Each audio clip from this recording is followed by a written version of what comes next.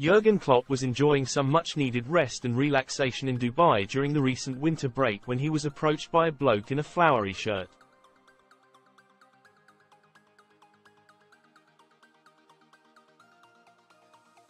It was a Bolton fan begging the Liverpool manager to allow Conor Bradley back on loan to the League One side.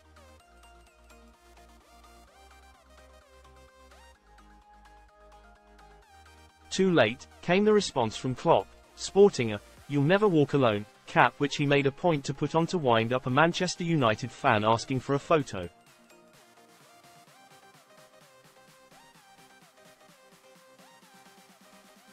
And "too late" was the gist of most responses to clubs who came knocking for Bradley in the summer, too.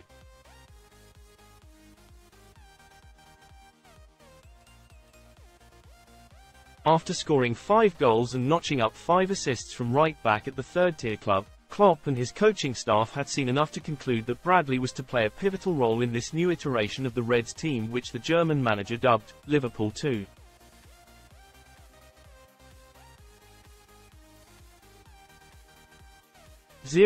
Bradley was the name on everyone's lips in a pre-season camp in Bavaria with pleasing performances against Karlsruhe and Greuther Fürth, but that was the last sight of him until the turn of the year, with the 20-year-old missing more than 4 months with a back injury.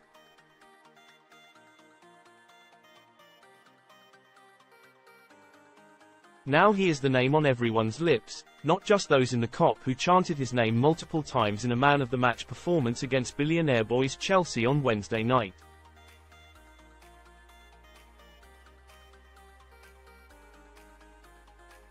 He scored a goal, assisted 2 more and put in an imperious defensive display at the other end.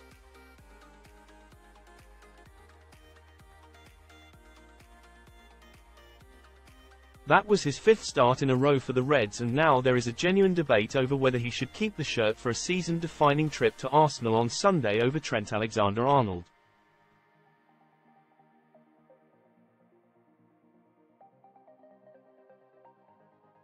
The fact that is even a debate at all is testament to Bradley's abilities. Indeed, in a straw poll of Liverpool fans on this reporter's social media, in which around 1,000 readers voted, 55% said that Bradley should get the nod over Alexander-Arnold, the vice-captain and creator-in-chief of the Premier League leaders.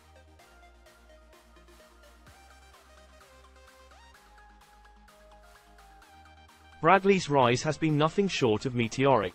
But how did he get from a young lad playing on park pitches in County Tyrone, Northern Ireland to the man that is turning out star performances in the best league in the world?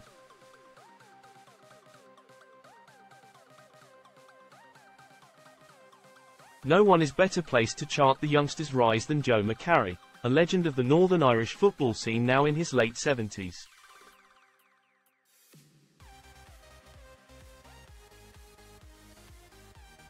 I actually was the man who was told about him first of all by a referee who came from Conor's hometown of Castle Derg, McCarry tells Mailsport.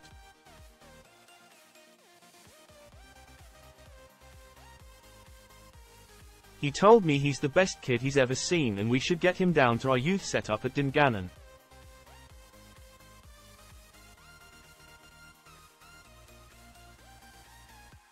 He was 8 years old, so I laughed and, well, the road from Castle Derg to Dungannon is an awful drive, like a snake's pass.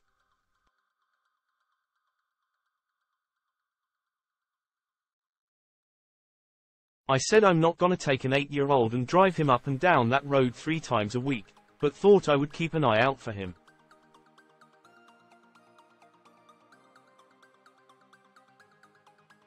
About 3 years later one of my coaches asked me to go to a wee final in Omagh one night. It was St. Patrick's against another team.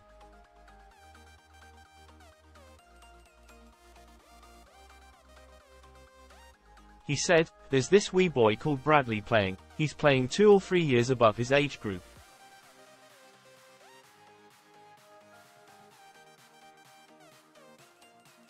I laughed, so I drove to Omagh, watched the final.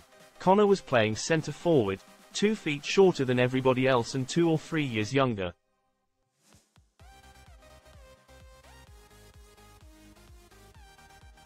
I spotted his parents and, after the game, introduced myself and invited him down to Dungannon.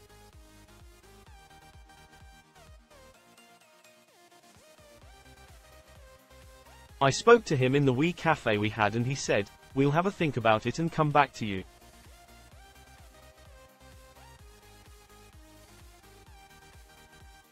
Bradley actually rejected the approach but realized he'd made the wrong decision a few months later.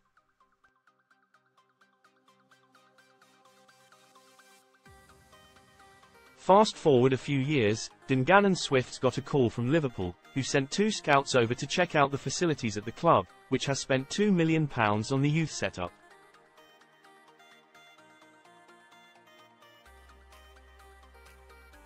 He spent time going back and forth to Merseyside and seasoned academy observers say he is a down-to-earth, quiet lad but a studious professional.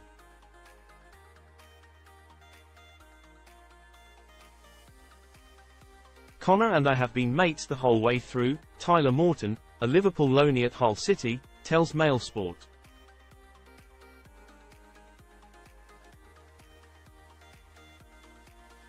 He has turned into a real top player. Everyone at the academy knew he would.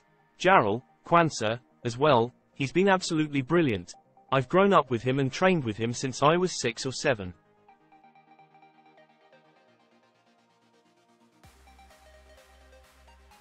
It's lovely to see them do well and represent the club that I love and support.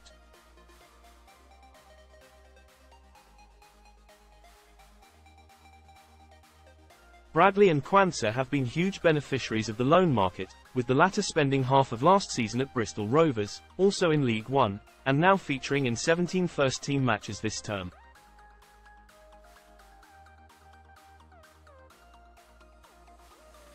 One of the themes of Klopp's reign has been how he always looks at the academy for solutions rather than asking the owners to open the checkbook.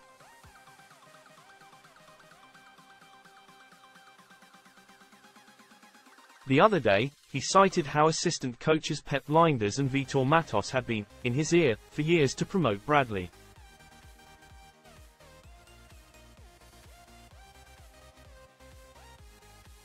When deciding where to send young stars, Liverpool put a lot of weight into how much they trust the club.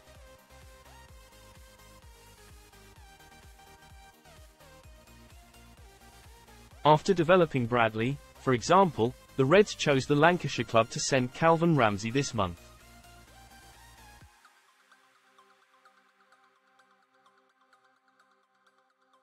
Fabio Carvalho went to Hull due to their fine work with Morton. Conor has an insatiable desire to keep getting better, and that is why I know he will go on to play hundreds of games for Liverpool, said Bolton boss Ian Evatt, talking to The Times this week.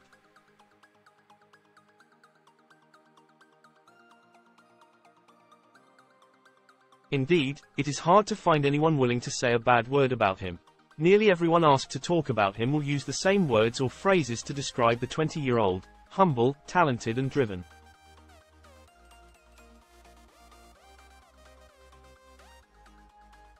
Mum Linda is undoubtedly a big influence, with her acting as an unofficial agent for her son since his early days in football.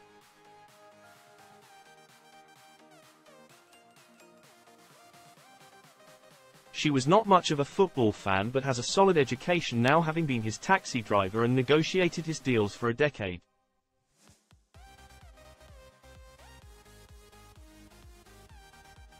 It is understood Mrs. Bradley rejected the promise of a professional deal at 17, instead telling Conor to earn his contract through a scholarship.